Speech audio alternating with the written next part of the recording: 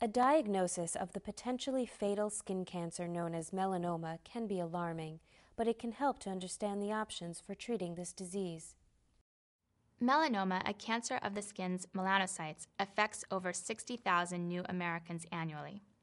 Melanoma that spreads to the body's vital organs can result in death, but people who are diagnosed and treated early have a 95% chance of survival. Before melanoma can be treated, it must be classified. Doctors organize melanoma into 4 stages based on the tumor's thickness and its movement throughout the body. The first 2 stages of melanoma are known collectively as early melanomas. These tumors are not very thick and haven't spread far into the body. If a melanoma tumor has spread to the lymph nodes, the diagnosis is a stage 3 or stage 4 melanoma.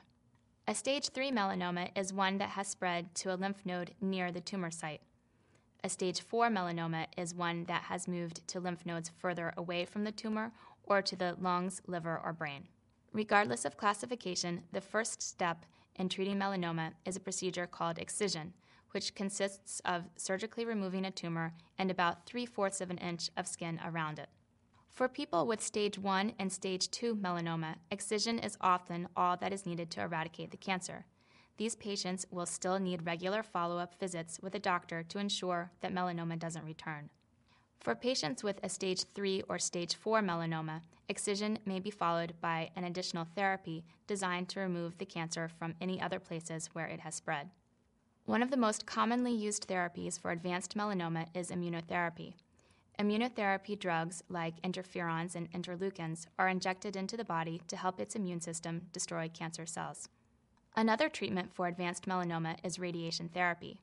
This procedure uses high-energy X-rays to kill cancer cells. Because radiation therapy is expensive and lengthy, it is usually only used for patients who have stage 4 melanoma or for patients who are not good surgical candidates. Chemotherapy is a form of melanoma treatment in which a variety of drugs are used to eradicate cancer cells. This procedure is usually performed in cycles to allow a patient to recover from the side effects. People with advanced melanoma on their arms or legs may undergo a type of chemotherapy called isolated limb perfusion. In this treatment, chemotherapy drugs are injected directly into the bloodstream of the affected limb. Research is currently underway to find new treatments for melanoma. Sometimes patients with advanced melanoma opt to participate in experimental trials to help find new cures. Melanoma can be frightening, but there are a number of treatments to help patients get the care they need. Please talk to your doctor about the treatment that is best for you. Want to learn more? Check out other videos and sources on this site for more information.